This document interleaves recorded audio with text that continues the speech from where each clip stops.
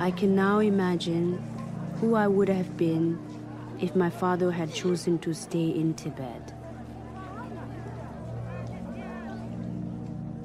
I can now imagine why he chose to flee, clinging to the idea that a country can live on outside its own territory.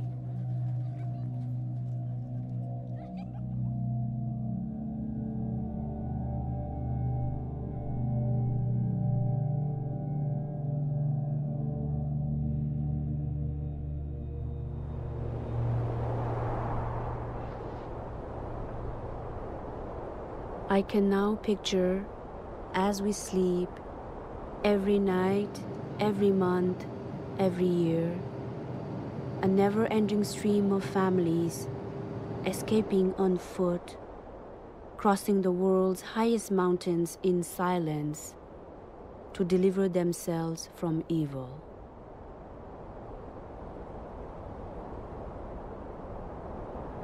Truth to tell, I found here nothing solid on which to base hope. Nothing more than 6 million bodies and souls under a yoke of suffering.